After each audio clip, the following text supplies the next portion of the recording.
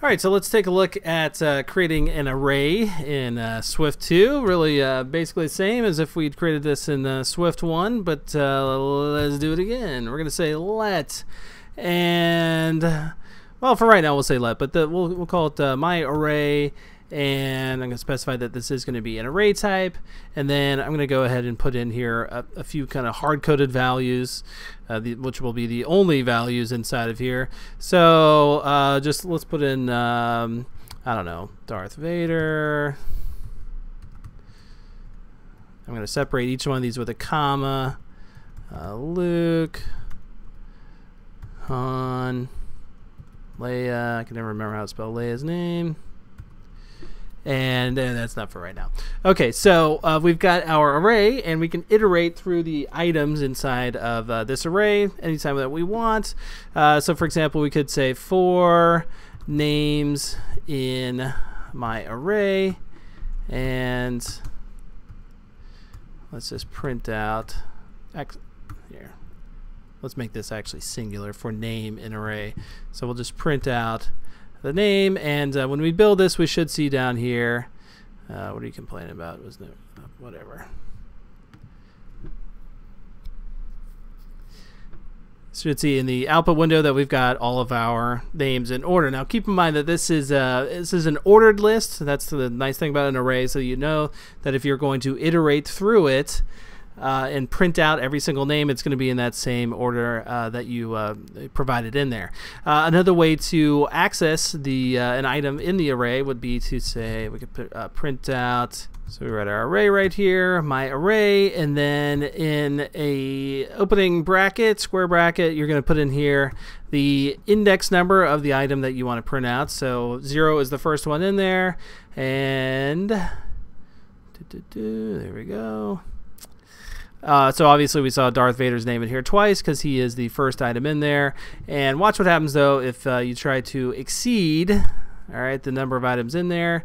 So for example, it's still going to let us do that, but it is not going to fail gracefully. It says fatal error, array index out of range. And when you see that, you know that you tried to pull something out of the array that was just not in there. Now keep in mind, you're thinking, wait, there's 4 things in there, and you put in there 4, but they start at 0. So 3 would actually be the last item in there.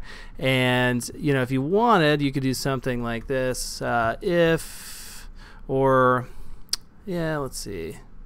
Now here we go. We'll save let last item. This is going to be an int. This is going to be, oops, my array dot count. So that would actually tell you 4, but if you want to know what the last item is going to be, you're going to subtract that 1 from it, and then you would say print and then my array, and do your opening brackets, last item. It should make all these errors go away.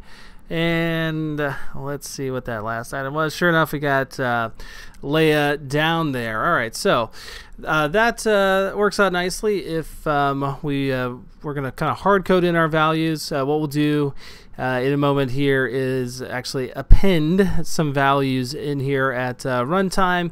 Although one last little thing, let's see if we can do this before. I don't think we can before we change it to a variable. I'm going to say remove all, and I would imagine because this is a let, it's not going to let us do that.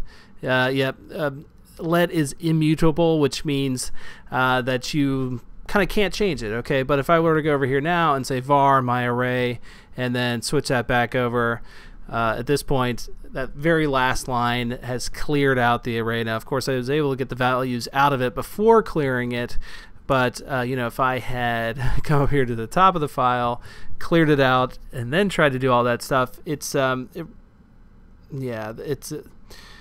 wouldn't have cared about this, okay? But it does care about this because I basically took my array.count, and that's going to equal 0 because there's nothing in there right now, and then I subtracted 1 from it. Then I tried to print out that last item. But you'll see if I build it again without that in there, of course it's going to complain we're not doing anything with that, but nothing happened here. All right, so let's get rid of this, and we can get rid of that, and let's go ahead and just set up our array with kind of nothing in it right now, but let's specify a type for it. So we're going to put in here, this is going to be CG point. So what our array is going to do is it's going to collect CG point type values, and let's see what the complaint is right here. Okay. We're actually supposed to do this. Kind of forgot. There we go. So now what we're doing is we're specifying the type of values that we can put into the array, and it's only going to be these type of values, and then we're basically just initializing it with nothing in here. So we can actually go ahead and use our touches began statement down here. So let's uncomment out this part of it. And what we'll do is every time we touch down on the screen, we're going to take my array and we're going to append in there the location. So at some point, we're going to want to be able to see the contents of this array, and so we're not kind of like always seeing it. I mean, I could spit it out in this update statement down here. Let's do this. We'll say if location.x is less than 20, which is going to be on the far left side of the screen. So if it's anywhere over there, then what we'll do is we'll print out the entire contents of our array, which is something that you can do. You can kind of look at it all at once if you want. So let's run this. And what we'll do is we'll just kind of stab at the screen here a bunch of times. Boop, boop, boop, boop, boop, boop, boop, boop, boop.